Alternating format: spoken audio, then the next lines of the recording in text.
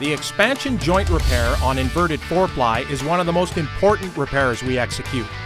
After setting up a safe workplace, our professional technicians remove the gravel ballast, the extruded polystyrene insulation, and all related components to expose the existing roof membrane. Then they reactivate the adhesives on the existing membrane, preparing it for the new membrane installation. Multiple layers of fresh felt and asphalt are then applied before new fiber-reinforced rubber membrane is carefully set into place.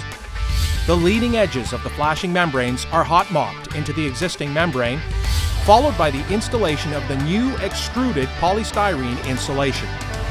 Once complete, our crew returns the gravel ballast before applying an aluminum-based reflective coating to protect it from harmful UV sun damage. It's the expansion joint repair on inverted 4-ply, courtesy of the professionals at Atlas Apex Roofing.